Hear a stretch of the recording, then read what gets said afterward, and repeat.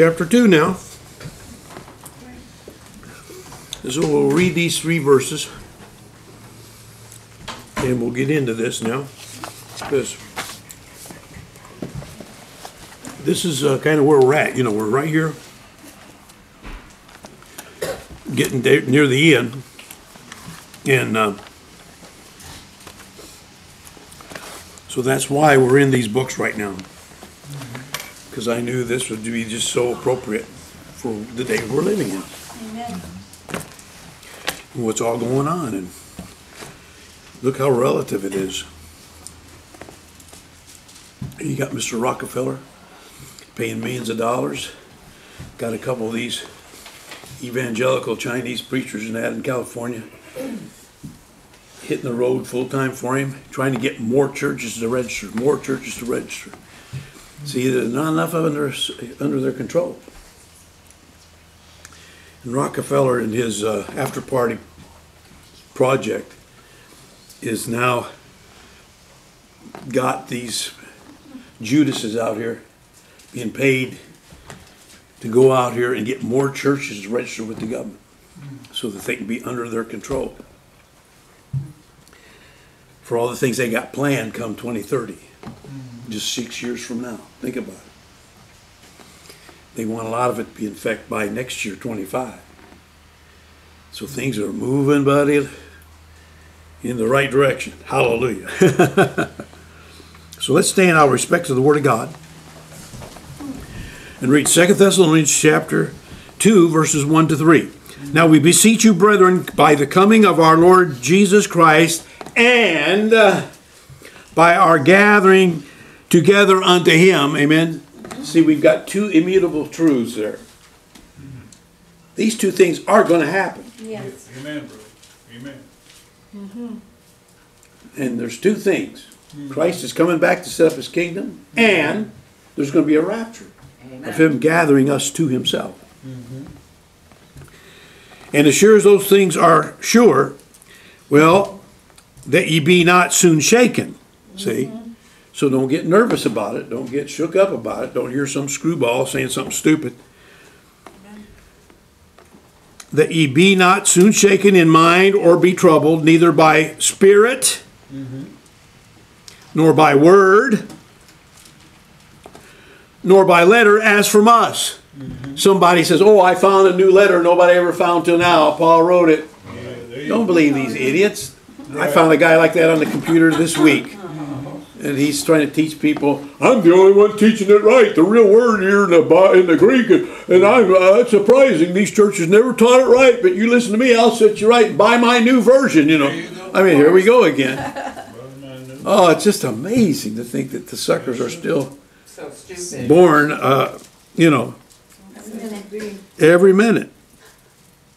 Be ye not soon shaken in mind or troubled, neither by spirit, nor by word, nor by letter as from us, as that the day of Christ is at hand. Let no man deceive you by any means, for that day shall not come, except there come a falling away first, and that man of sin be revealed, the son of perdition.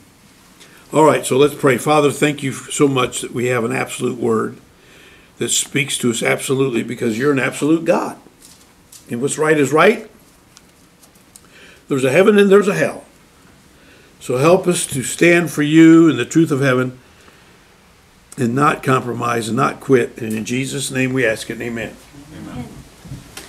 Amen. So what it is, even you notice me writing, I've seen another little note I wanted to write myself. Something I've said even in the last few weeks. Because of what we're going to read today, what we have already read even in this text. He said, let no man deceive you by any means, for that day shall not come, except there come a falling away first. See, notice how that was the first thing he mentioned. Right, right. And that's why I said back there in Psalms 19:13 that I thought that's the great transgression. Remember when I said, what is the great transgression? Oh, yeah. What is the great transgression? Right. And I said, to me, it's apostasy. Somebody that once had a standing for and in the truth, but then they turned their back on that. To me, that is the greatest travesty. And of course, it's kind of being reinforced here a little bit, because Paul says, now don't you be shaken. Right. But the truth is, a whole lot of people are going to be shaken, and a whole lot of people are going to fall away first. Yeah, that's right. You're going to know when this day's coming, because first you're going to see a whole lot of people that leave a good, solid King James position. Yep. And they're going to leave and become Catholics and become something else, and totally quit the faith and pick up the perverted versions. And then the man of sin will be revealed. Now, it's believed that he's even born and running around today. JPL.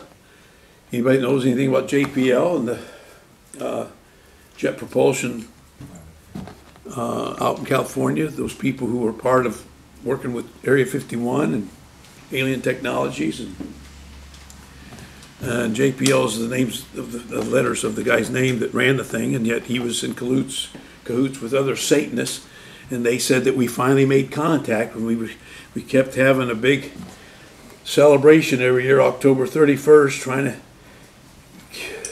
eat babies and drink their blood, and finally get a child born that would be of the seed of Satan. And we finally accomplished that. He said we accomplished that. Their dream of finally bringing in some child in the world by Satan, to be the Satan's child himself. Well, you start calculating that time, and it'd be somebody about my age, technically. And but we don't know who he is because he's not been revealed to the world yet, see? But it's coming like a freight train. Amen? It's coming like a freight train. So we see the day of Christ. It's coming. Now, first of all, let's remind ourselves, as you know, we are big on having a chart and coming like a freight train. Yeah, I hear it out there. Yep. Brenda caught it. So, of course, we have this chart, and now, you know, this is supposed to be Larkin's chart, basically, but somebody colorized it. It's nice, you know, it looks pretty. We want to be attractive. And, but the only problem with this chart is, see, they're just showing you these 7 dispensations, because, you know, they're making a simple 7-point sermon, a chart on the course of time from eternity to eternity. But notice how it says, here's the first dispensation, second dispensation, third. But the truth is, again, see, he's got the 7th one being the new heaven, new earth, new Jerusalem. Okay, well then. Sorry to bother you, but I'm going to take off. Can you make sure you lock the door when y'all leave? Oh, of course, yeah. Thank you so very much. Yeah, no problem. Have a great day. So anyhow, if it's new heaven, new earth, new Jerusalem coming down out of heaven, don't you think that ought to be a new beginning? Right, right. See, technically, that's the 8th dispensation. Whoever made this chart have it as the 7th, but no. See, they left out this first one here. See, they got from Adam to Noah, but no, it starts out at first. Starts out with an age of innocence. Man was born in a garden, running around naked, you know, in innocence. Then he sinned.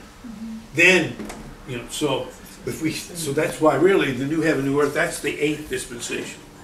They just forgot to make that the first one. But there's a total of 8 dispensations. Okay, now where are we now? There's Jesus when he died on the cross, right? Then there's the church age. There's a church age. And at some point, finally, boom, there's going to be the rapture of the Lord's church. And it's going to take place there. And then there's going to be all of a sudden 7 years of hell on earth.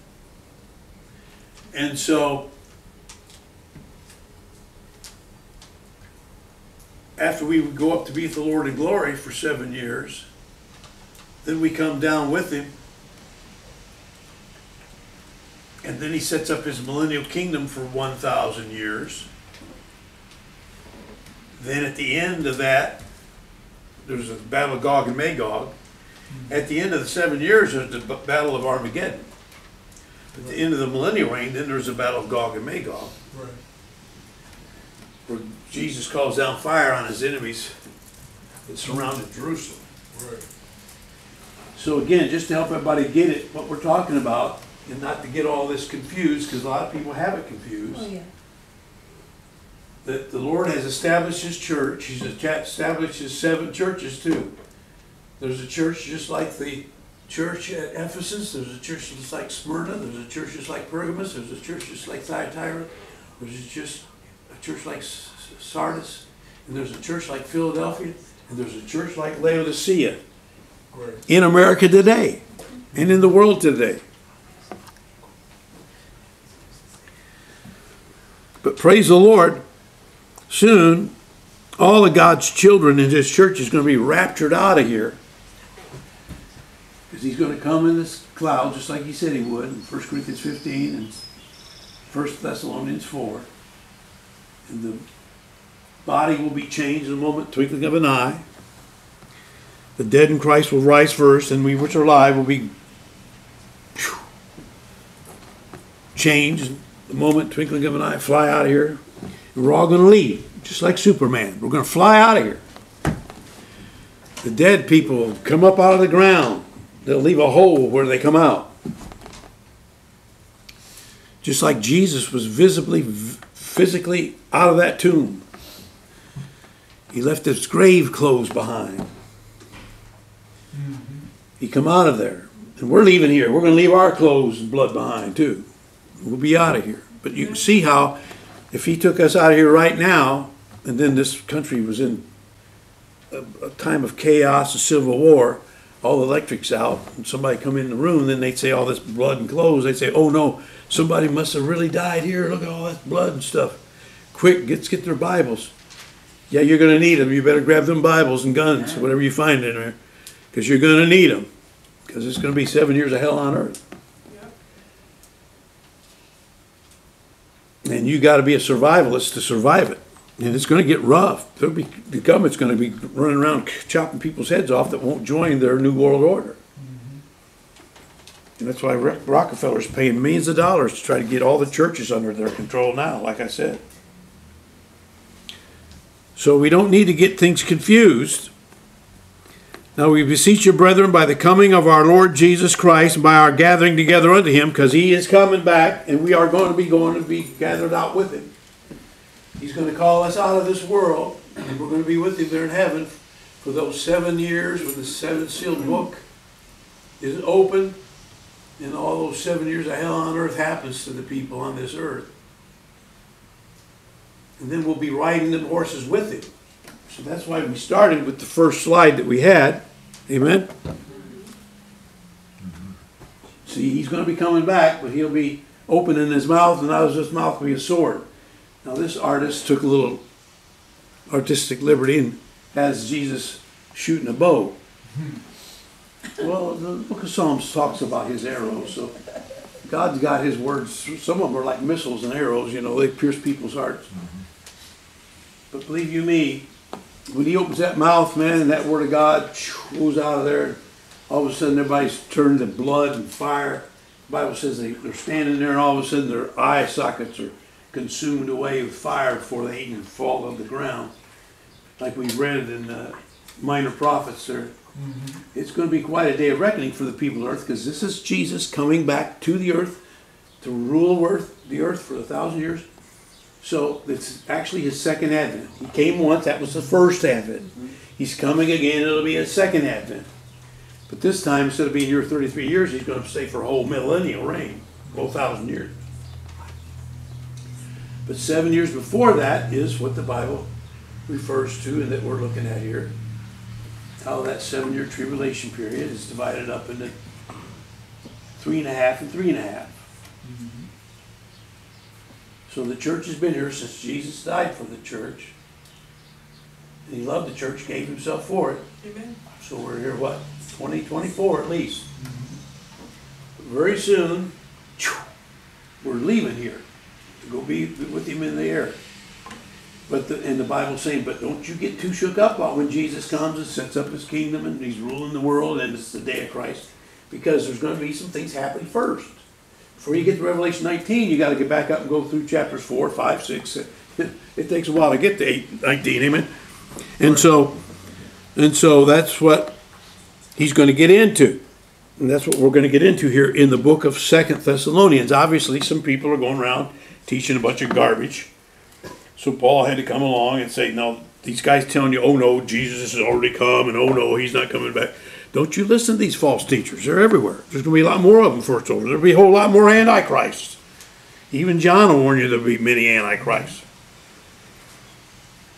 If you have a computer and start looking up about Jesus, you'll find a lot of antichrists on the YouTube, amen? Right. But that's not it. Okay, I got the wrong controller. That's the thing. It's up under the TV. Is that where I put it? Okay. I'll do it. Thank you. Yep. So here we go. Guard against being shaken or alarmed by the day of Christ. Amen. Be ye not soon shaken in mind or troubled, neither by spirit. Now I think it's interesting. He's saying you could get troubled in your mind, you could get troubled in your life, you could get emotional. Amen. People get emotional about goofy stuff nowadays, especially. People get emotional, man. They're ready to shoot you and kill you just because you're not the right skin color. If you cut them off driving down the road. We're living in a crazy day here in America. And Paul says, be not soon shaken in mind or troubled, neither by spirit. Now, I think it's fascinating because, again, people today are more interested in spirits. You watch these ghost shows on TV. Right. Many people are addicted to them things. They can't quit watching them. Right. And it can be fascinating. I guarantee it can be fascinating because the spirit world is real. Yeah. And they can make a physical appearance. They can show up. They can do stuff and scare you to death if you ain't careful. That's right. That's right, bro. It's real. But don't let it bother you. Right. I've told you how I went to the Singing in the Smokies. And so here we are, a big Greyhound bus load of Christian people out of Kentucky. Two of us, really, 2 buses loads. We're going down and singing in the Smokies, hearing inspiration and all these great, gospel quartet song singers singing their songs and stuff. And it was a great time. We really had a good time because we spent the night down there and they fed us good. But riding down there, I met this Methodist man, lived in the area, and we were visiting and talking. And he's telling me, how he owns several homes. And I don't know, somehow or another, something was said. I probably said something about Ouija boards and people being superstitious, and he took offense to it right away. He's offended at me. He didn't like me speaking negative of the Ouija board. And I said, well, what's wrong with you? Why would you think Ouija boards are okay for Christians? And he told me how, because he proceeded, him and his wife were playing with the Ouija board, and it said go to your rental house and look underneath the 3rd stair and you'll find all kinds of gold and money and silver, and sure enough. So he did what it told him. So he says God's in the Ouija. Oh. God gave us a Bible and a Ouija board. God gave us a Bible and the Ouija board. And he was sold because he got money out of it. Exactly. Right. And that's exactly what's wrong with everybody today. Everybody thinks because there's money in it, God's in it because there's money in it. Right. And the money says right on it, in God do we trust, so it must be okay. No, it's not okay. They figure God's got to be in it if there's a buck in it, amen? But no, that ain't it. Amen. But yet Paul's warning us that in these last days that we're living in, don't you get shook or shaken or troubled by spirit nor by word. Again, and everybody's got some fit word to tell you. You got all these women preachers on the TV just giving you the word. They thought, we're giving you the word, Oh, the bird, the bird is the word, yeah. It's all the word, Right. Even Mr. Peterson, who doesn't claim to be a Christian, wants to talk about the Logos and the word, He's making a lot of money going through the Bible and teaching on the Bible, but yet he ain't even a believer himself. Didn't claim to be. But yet And yet when you analyze what he says, and that's why it's in our newsletter, and that's why we put him in there on occasion, because he does say some good things, but yet at the same time you have to be honest, he's not a believer. Right. He's hoping that his good works and living as a good Catholic would live, saying that he acknowledges God and he's a philosopher and he follows truth. He wants to say, I follow truth, I'm okay, you're okay, we're all okay if we follow truth. No, that's not it either. Because you haven't let Jesus set you free. And he said he's the truth. Right. And you've got to believe on him as your Savior. You've got to let him make you free. That's right. So don't be troubled, don't be soon shaken, as by spirit, neither by spirit, nor by word, nor by letter, as from us. And this is what's so sad. Again, we live in a day where everybody's got their perverted ISV, ESV, pick your letters, you know. They want you to buy their newest version, you know. Yeah. They can't stick with what's tried and true. What your grandma and grandpa used has to be okay for you.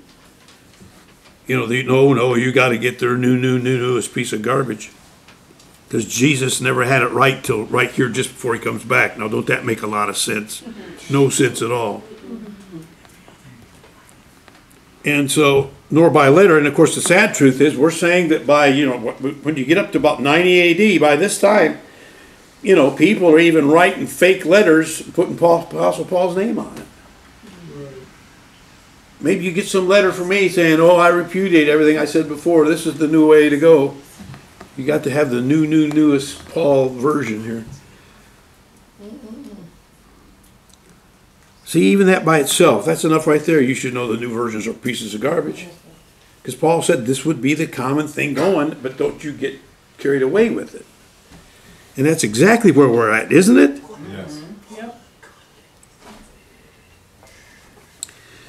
As that, now here he nails it. As that day of Christ is at hand. Now, only the King James Bible says that the day of Christ is at hand. Only the King James Bible says that.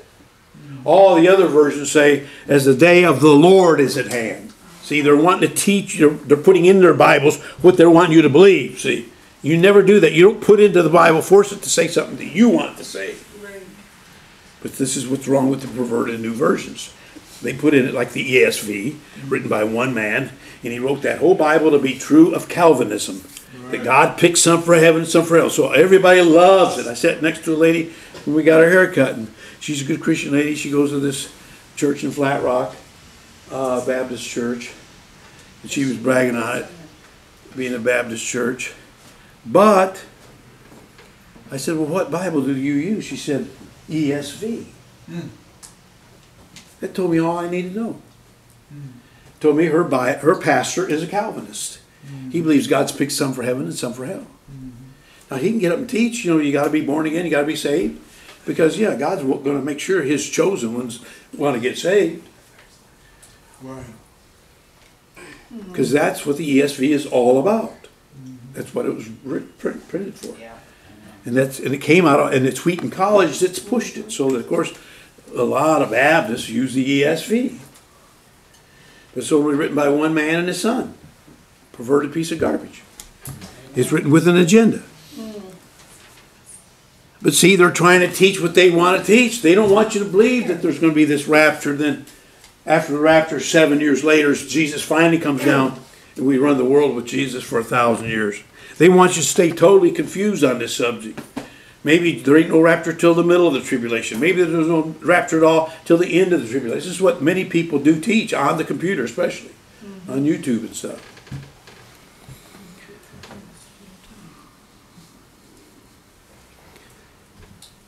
But for sure, he said, what is the first thing we need to be aware of?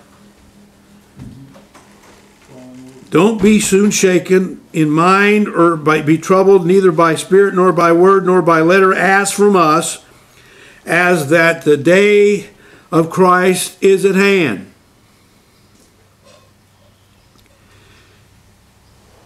Let no man deceive you. Now there it is. People are out to trick people. Yep. So they're writing all these books, and many of our friends even have been hoodwinked by other people. And they don't know these simple truths that I've just told you even this morning. Let no man deceive you by any means. See, they'll try to love you into their way of believing. They'll get their girls to want to marry your boys and vice versa.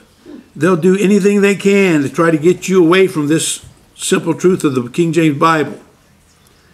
But don't let them deceive you. Don't let them trick you. And this is what is typical of these last days, this Laodicean church age. For that day shall not come. Talking about when Jesus comes back and sets up his kingdom in the world. Yeah, what about that second advent? When he finally gets back here. With me and you reigning and ruling with him. Us riding them white horses with him and taking over the world. That day can't come first except the book of Revelation take place. And so, except there come a falling away first. So the very first thing that's going to be an evidence that Jesus is going to come back and rule the world, and us with him, is the fact that there's a falling away. And we see that today.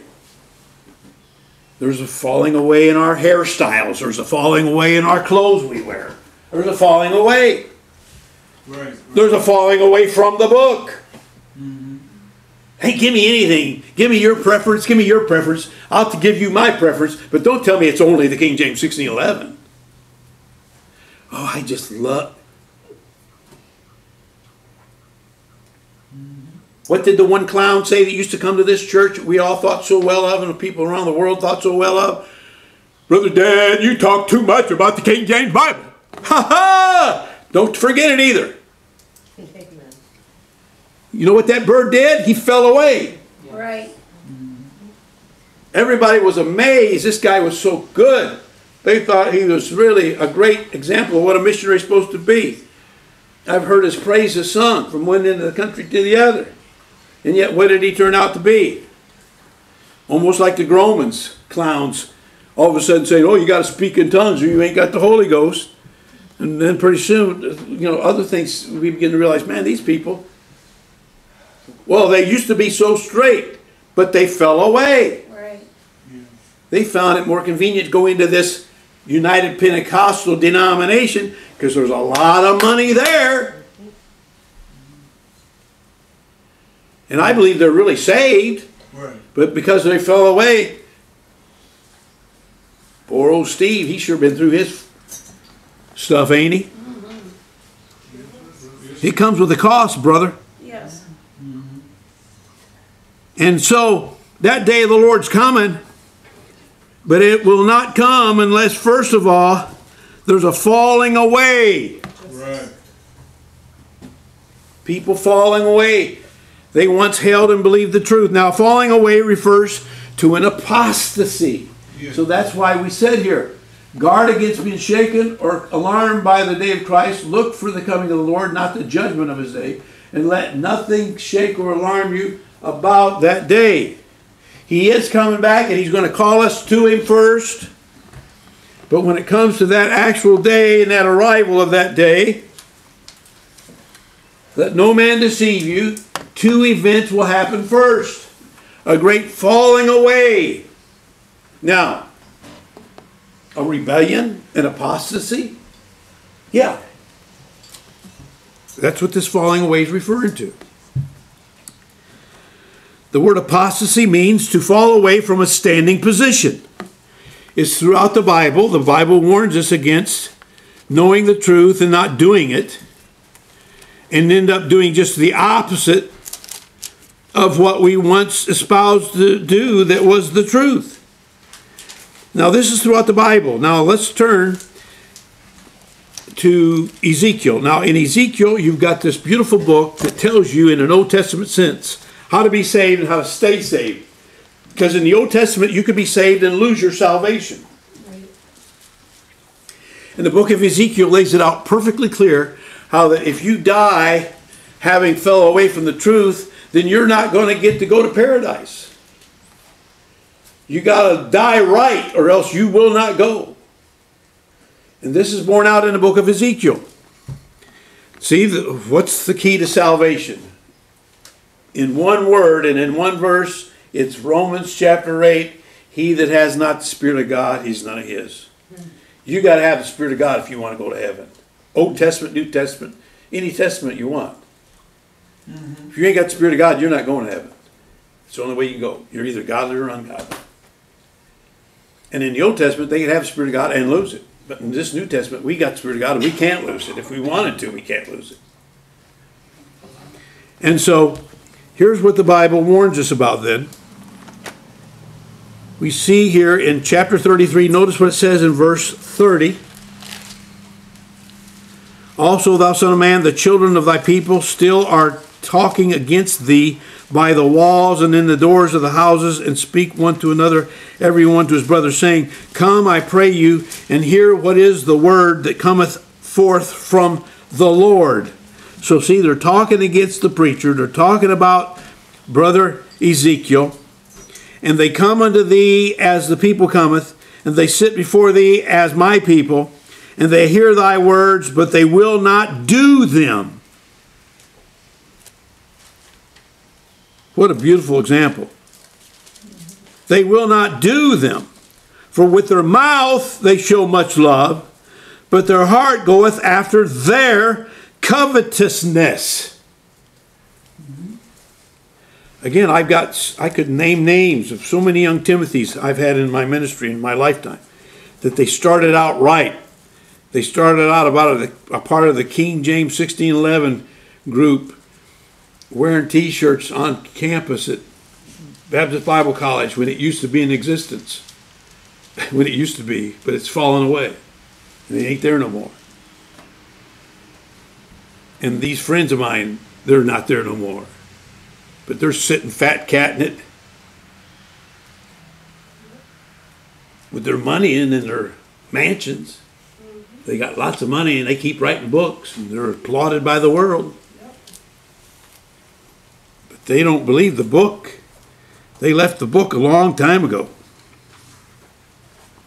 With their mouth they show much love, but their heart goeth after covetousness. And lo, and that's usually the bottom line. And lo, thou art unto them as a very lovely song of one that hath a pleasant voice, and can play well on an instrument, for they hear thy words, but they do them not. And when this cometh to pass, lo, it will come. Then shall they know that a prophet hath been among them. And that's how you look in your family. That's how I look in my family. There are people in our families, they've rejected God's truth, but yet they see us as entertaining and entertainment. Oh, I read very lovely. Yeah. See? And if you were to press them, they'd even say, well, man, I've known a lot of hypocrites, but no, that's one person I can honestly tell you I know. Yeah, but what happened to you? Yeah. Right. Amen. You know, when we street preach, we know a lot of these people, they've got an aunt or an uncle or someone that's right. a true Right. Christian. And we're not asking them to be like all the hypocrites they know. We're asking them to be like that true one of grandma or grandpa or aunt or uncle that really love God. You can be like that if you trust the Lord and believe the book. Right. Right. And we get out there and preach to them. They listen a little bit and be a little bit respectful. But the truth is, no, they won't. They're not willing to pay the price. There's a price to being a Christian. They don't want to pay it. Right. It might cost them something because they live by their covetousness.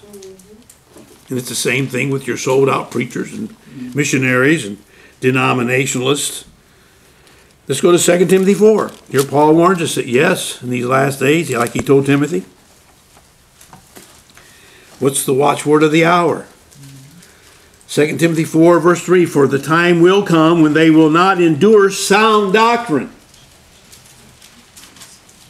They will lean towards whoever wants to tickle their ears, just like your kitty cat. My kitty cat loves me to tickle her ears. Amen? You rub around underneath their ears, you know, and, oh, they love it. That's right. For the time will come when they will not endure sound doctrine, but after their own lust shall they heap to themselves teachers having itching ears. That's why they like that woman preacher on the TV. That's why they like certain apostates that we can't stand and listen to them. That's why they like Joel Osteen and his prosperity gospel and his big smile.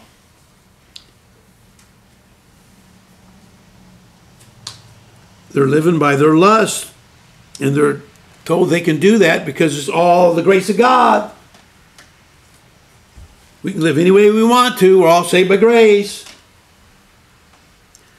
There's no law to it. There's no New Testament law. There's no Old Testament law. That's called antinomianism by the Catholics for a reason. Right. They don't see the New Testament laws written in the New Testament for the New Testament church. But they heap to themselves teachers having itching ears, and they turn away their ears from the truth. And so this is why this is a major number one sign that, wow. Now, we couldn't have read this 20 years ago or even 50 years ago and been as right as we are today. I'm saying we're really right today. Right. And just about the time we're saying, well, maybe the new Bible guys are right, then God lets a little Brandon Peterson come along and say, man, look at how using this computer, man, and God's numbers in the Bible. God's all over King James Bible. And he's right. God is all over King James Bible. Amen. Praise the Lord. Amen. You know, the ark, we all know God's ark's been on Ararat just like the Bible says it's been for centuries. And yet people have gone over there, and even Ron Wyatt found something that looks like a shape of a boat. And again, you got to remember, for even Noah to build an ark, well, obviously he knew what boats were, because they had boats back in the Bible days. Right. He wasn't the first one to invent a boat. Right. But again, he was told to build it real big, because he's going to have a lot of animals in it. Well, sure enough, they got down there, because, you know, especially now with global warming, if you believe it's real, of course, and the glacier should be melted some, and you should be able to get down in there. Well, they've got down in the old ark. Sure enough, they get down there, and of course we have in our newsletter a link to a guy, and this is a real, you can tell this guy's a real archaeologist and geologist and all those things, because he talks, you can tell he's a PhD, and he knows his stuff, because he's talking about how even in archaeology, you know, we set up hypotheses, and we put them to the test, and so he names all this. If this old building we find up here in the glacial ice on Ararat, if it wasn't an ark, then where's the main living room?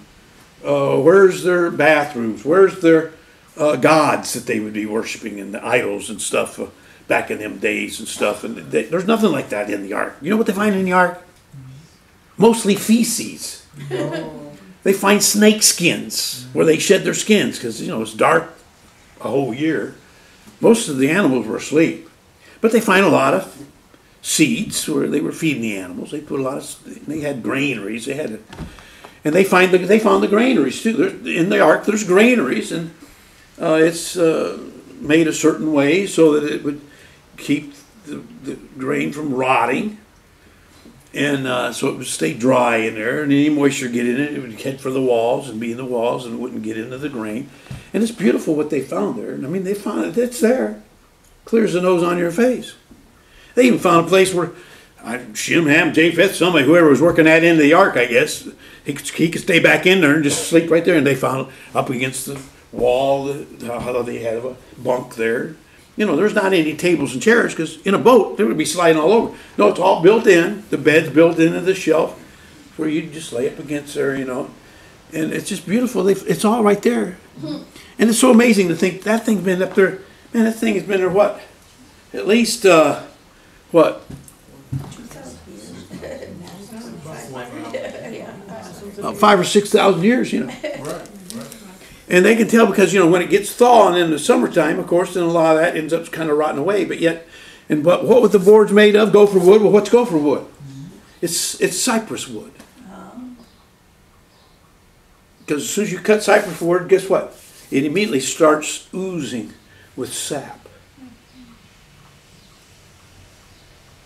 And of course, sap has a tendency to make things what? Waterproof. Never mind, they eventually, even on the outside, put Pitch. bitumen and pitch, which is a form of tar. And they did put that on the outside of it. But I mean, it's so beautiful because it's found way up here in Mount Airy, right where it's supposed to be found. And it's full of not anything but feces and some seeds where they were feeding the animals, of course.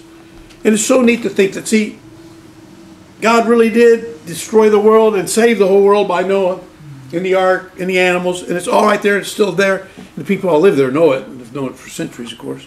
And pull pieces of the wood out and use it, put in their sheds and build it out of the stuff they've used it for years, build their chicken houses out of it and everything.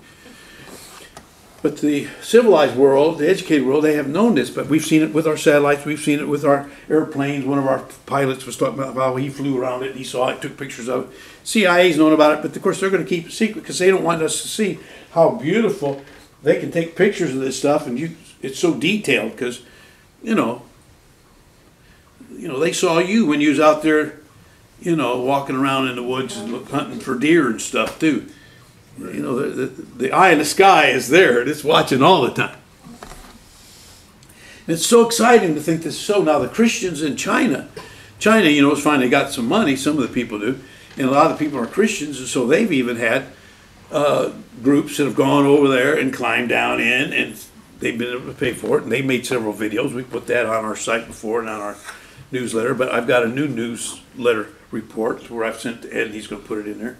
How that, we've got some major archaeologists that have studied this thing, and they say, yeah, this is it. Of course, this is it. There's no way you can get around it. Ron Wyatt found something over there, and it's still there to this day, and of course you can go there, and they got restrooms and everything. The government paid for it, and it's cool. That's cool. But for sure, it ain't it, because there's rivets. Whatever that boat was, it's made with rivets. And I believe, like Dr. Ruckman taught, the one that was made by God, there wasn't a piece of metal anywhere in it. Because metal in the Bible is a picture of the Antichrist and the devil. So it was all put together with pegs and posts and beams. And that's one other thing this scientist went into. He said, look at this thing. Look at these look at these beautiful joints. It's with joiners and beams and pegs. And that's how God would do it. It would be all wood. The whole ark is made of wood with the pitch and stuff like God said it would be. And so it's so neat to think, wow, see there, it's there, and it's been there for centuries, and the ice has preserved it, and yet it's slowly, there was a big earthquake over there a few years back, and it opened a big crevice, and half the ark has been launched way out over a cliff, and the ice and the glacier's pushing against it, and now it's kind of busted up into 3 big pieces. But you can still see kind of the roof and the top, because there's a vent. The Bible said that he was to make a vent in the top, a window in the top, so that they'd have air. And you could, there's pictures of it where you can make it out that it's still there. But it's 7,000 feet above sea level. I mean that's way up there. It's hard to breathe when you get up there that high in the world today. And it's great to think, wow. See, God's Bible is being verified even by the fact that the ark's still around. Yeah. Noah and his boys ain't, but the ark's still there. Yeah. Them big trees they cut for the wood for the ark, man, they were massive. Sort of like, our redwood forest over in California. Because God wants to be found now, and God wants to be a testimony to His truth of His Bible. Right. And you're stupid not to believe the Bible. They say you're not supposed to preach and use words like retard, stupid. And of course I do that all the time. Because I'm just a simple country boy. And I just don't have much patience. Amen? Don't need much patience. You either believe God or you call Him a liar. I'm going to believe God. Let's all stand by our heads in prayer. Lord, thank you for these simple but great truths that, yes, the Bible is true. Jesus is coming right on schedule, and a whole lot of people are turning their backs on the Jesus of the Bible today. And people are living in their comfort and by their lust. They just want to sweep it all under the rug of grace. But, Father, we know that the Bible tells us that Noah found grace in the eyes of the Lord. That's the first time grace is in the Bible. Mm-hmm. And we are so thankful that we have God's riches at Christ's expense. That Jesus paid it all to Him. Oh, sin had left the crimson stain, but He washed it white as snow. Thank you, Father. Help us do what we can to communicate that truth to the people we're going to see today. And in Jesus' name we ask it. And amen.